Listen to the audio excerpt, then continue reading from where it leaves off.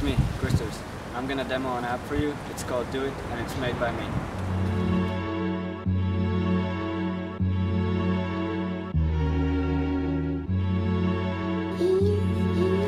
Hello, this is DOIT. If you want to add a task, press the Add button. You'll end up in this view. You can enter the text for the task. In this case, I'm gonna enter random numbers. Then you can cancel the task or add it. I'm gonna press Add it. And here it ends up in the view where all of your tasks are saved.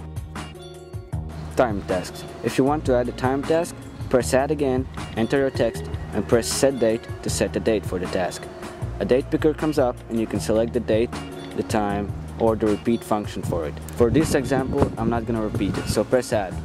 And it says 6 days left, so it shows how many days are left.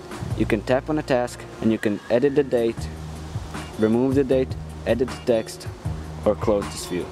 You can do that to every task.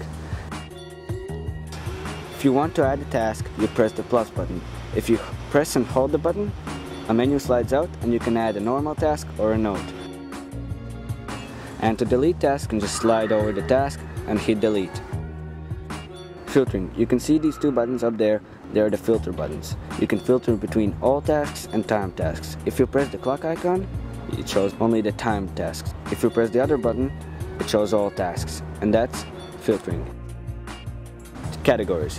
To see categories, tap the switch button and it brings up the categories. You have the day, after, inbox, notes, and when you swipe to the right, you see done. These three categories are made for simple tasks and due date tasks, and notes is made for notes. So I'm gonna demo notes for you. Tap notes, then to add a note, press the note button.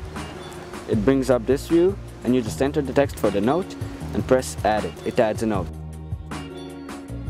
Now I'm gonna show you the move function. Press move and select the task you want to move. A blue icon comes up and you can select the category where you want to move it. For example, I'm gonna move it to inbox and it's moved to inbox. That's moving function.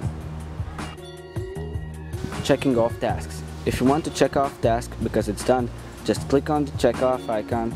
It's gonna check off and after a few seconds it's gonna disappear and move into category called done. Here it is. In short, that is DOIT.